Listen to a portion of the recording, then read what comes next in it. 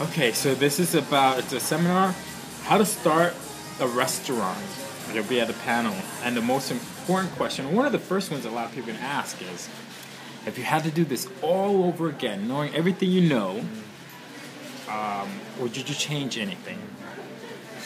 See, what would you do differently if you had the chance to start again? Is the actual question. So that's the question. What would I do differently if I had a chance to do it all over again? If you had a chance to do it all over again, what would you do differently?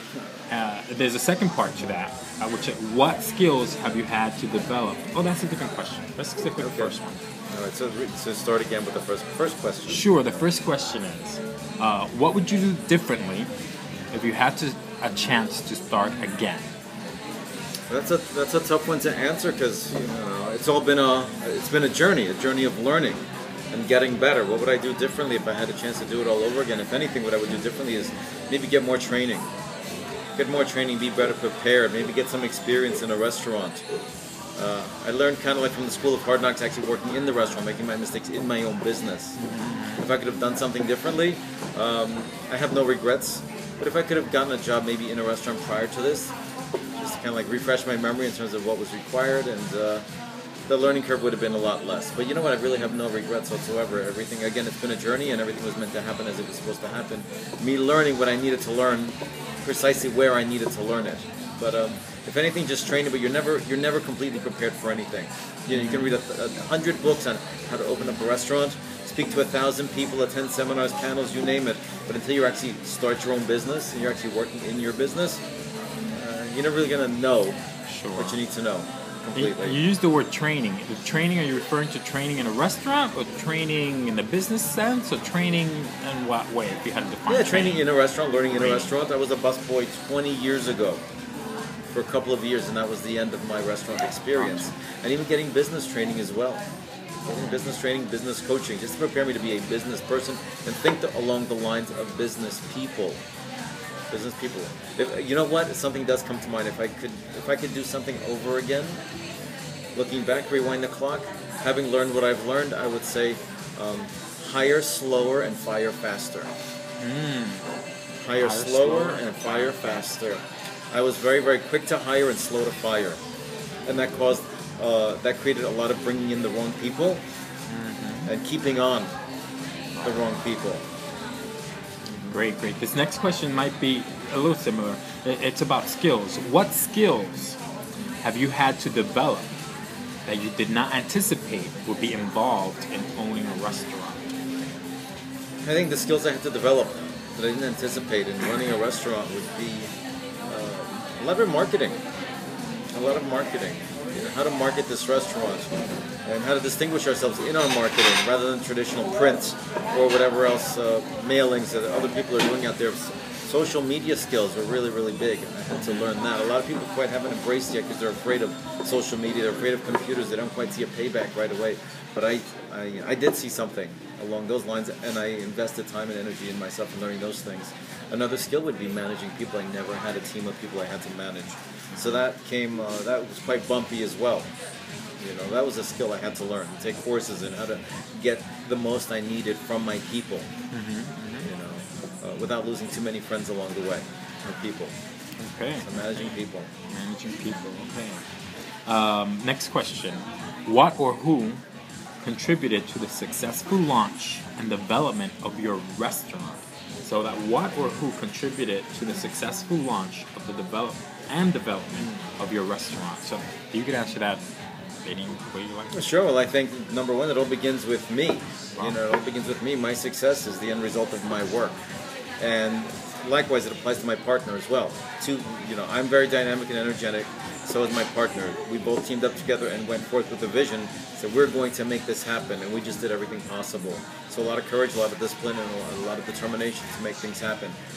So a lot of it begins with us. But no man is an island, and nobody can create anything by themselves without getting people involved to assist one. So there are a lot of organizations out there that are very, very instrumental in assisting us. The Brooklyn Business Library, Business Outreach Center, which is where I'll be speaking that day. They loaned us money. There were a lot of panels, a lot of workshops. WeBo, another organization, a lot of people out there. And these aren't just names of organizations. There are people involved. Relationships that we encountered and made with the individuals at BOC, with the Business Library, with WeBo, and other organizations out there that were instrumental in teaching us, guiding us, leading us to the next person, the next situation that needed to happen in order for us to be successful. But the fact that George and I were willing to be courageous and not play small, but play big, even when there were very, very dark moments of where is this going to come from, how is this going to happen, where somebody easily can just give up. It's very easy to give up, but we were tenacious enough to say, let's just keep moving forward. Even if we don't see a ray of light anywhere, let's just keep moving forward until we encounter something. Okay, great. So the library, BOC, WeBo, and numerous individuals, even bankers who turned us down, even real estate agents and landlords who turned us down when we were pursuing space and money. We learned a lot from these people. So everyone, we're grateful to everyone. Great. Next question we have is what things have you done in running your business that were integral in its success? Like, how do you bring in clients? Is one of those questions. So what things have you done in running your business that were integral in its business? Well, I think, tough one. I think social media is a big one. Mm-hmm. Social media is a big one. The relentless use of every aspect of social media, seeing where we can put our name out there and how often we can put it out there and reach as many people as possible. Another thing might be also the training of the staff, having a mission for the restaurant, having a vision underlined by core values that represent who I am and who George is. From this springs forth what we're looking to create, and then making sure that our staff is on board and they completely understand what they're buying into when they're working for this restaurant that has a mission. The mission being elevating the status and awareness of the Latino cuisine and beverages in a warm and welcoming, vibrant environment where culture is offered. Culture and just warmth, hospitality is offered. So marketing, training, social media use. And consistency is with any restaurant or any business. Consistency in training, consistency in quality, consistency in marketing. Okay, I'm thinking of questions already to add on here. I have two, but let's finish the ones that are here. What is the hardest part of owning a restaurant? I think the hardest part of owning a restaurant, comes in stages. It really all depends. When you first open it up, the hardest part is trying to get people in the door. That's the challenging part, and making sure that your staff is, when you do manage to get people in the door, that your staff is knowledgeable, well-trained, and hospitable enough to know how to get that person to come back. That's one of the toughest challenges. It's very easy. So many business owners open up businesses, and they're doing everything because they can't trust, they don't train, they can't let go. They're doing everything. Whereas the hardest part is making sure. You don't want to be stuck doing all these roles. You want to be able to eventually get to the point you're working on your business, not in your business. You won't grow that way. So that initially the toughest part is to get people through the door, making sure that your staff is well trained to sell and market. What was the other question?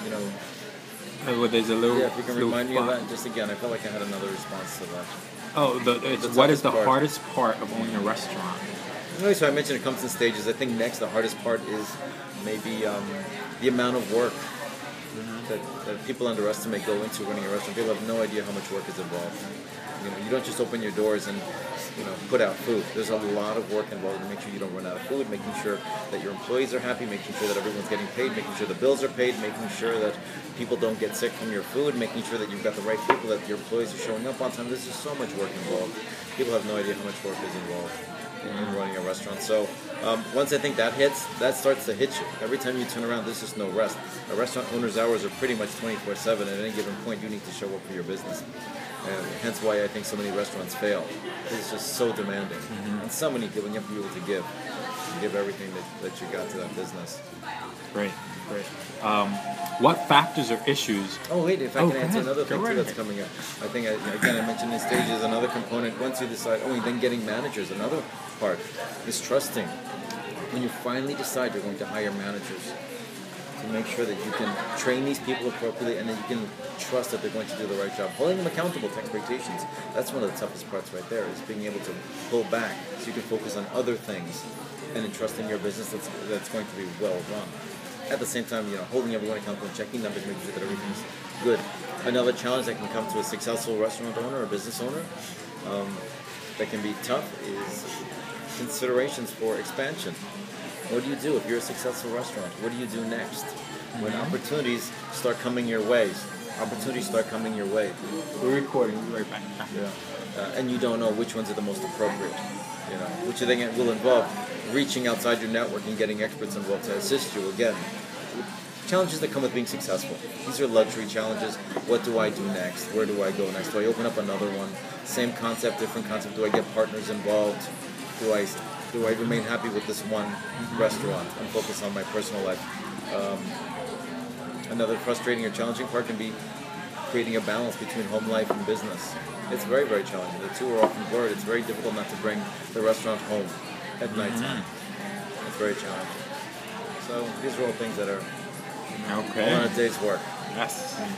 What factors, issues, would you encourage someone thinking about starting a restaurant to consider? What factors, issues would you encourage someone thinking about starting a restaurant to consider? Yeah, number one, are you focused? Are you disciplined? Are you prepared to give it your all? You have to be absolutely disciplined with your money, with your habits, with your time, being able to prioritize your time. And just discipline, really. There are a lot of people that, again, they think it's going to be easy breezy, or they underestimate how much work it's going to be, that you have to be able to pull away from things and prioritize what's really important in your life and what isn't. What must you stop doing in order for you to focus on your business? Just discipline. Yeah, being disciplined. And another thing to consider, how's your credit score? How are you with paying bills? What's your relationship with money? That's a good point. If you're not good at saving money, you're going to have trouble running a successful business. If you don't know how to allocate resources, a lot of restaurant owners, they open up a restaurant, money comes in right away, and guess where all that money's going? In their own pockets. They get very excited by all this money coming in. They don't have the discipline to say, you know what, I get paid last, if I get paid at all. Everything else comes first. The bills come first, the landlord comes first, the light comes first, my employees come first, I come last. If you don't have the discipline to manage money, you're going to have to find it somewhere and figure out a way to do that. So right there, that's another one. Money and... I think you already answered this question, but I'm going to throw it out there anyway. What were some of the most difficult stages and steps in the startup stage? So what was the most difficult things in the to start up? But I think you may have touched upon it earlier, but that's the question. Two of them, the two biggest obstacles, or maybe three. Number one, finding a space. If you don't have a successful business already, you're just starting out from scratch. A lot of people aren't going to take, well, at least we found that a lot of people wouldn't take a chance on us. Landlords and brokers, because we did not have a successful record of opening up a restaurant or a business. And we all know how the failure rate for restaurants. So that's very, very challenging, getting a landlord or a real estate agent to believe in us. Quite often we were being outbid by other established restaurateurs. Manhattan restaurateurs looking to open up a Brooklyn restaurant, and we'd be all looking at the same space, and of course, guess who gets it? The established restaurateur versus us. So that was one of the biggest challenges. The other big challenge, of course, was finding money, getting money, obtaining money. If you don't have the money to begin with, you're going to have to do a lot of asking around. They say, look to the 3 F's first. Your friends, family, and fools. Those are the first people you should be chasing after when it comes to money before you go to the banks. Friends, family, and what? Fools. Fools. Okay. Who are the fools? Whoever's willing to give you the money. Exactly. Whoever's willing to give you money. Okay. Good luck. Good luck. Hope you get it back. And then, but getting banks to finance a restaurant is very, very challenging. Very challenging. We lucked out, and you know our story. We had the margarita story. We lucked out, but it's very, very challenging. So finding a space and finding money, very, very challenging. It's not impossible. It can be done. You have to be very, very creative about it. In our case, aside from that margarita story, we took out credit card loans and we took out student loans. We applied for school, took one class, took the money, and dropped out. Dropped out right around the time that the restaurant was opening up, so that we had money, because you default on your loan. As soon as you drop out, you default and you have to start paying it back. So we made sure that we dropped out. We didn't go back to the semester the moment the restaurant opened. So they were creative, and there were micro lenders out there as well. People that will lend you money, but at a bit higher rate than what a bank might lend you. Okay. Great. Those are the end of questions there. But to the one or two out here, maybe even 3. Fear of failure prevents a lot of people of opening a business, and some people are really fearful of putting their whole life savings into a business and have the carpet taken out, or they lose the shirt off their back, and that fear prevents people from even starting. What would you tell a business owner who's stuck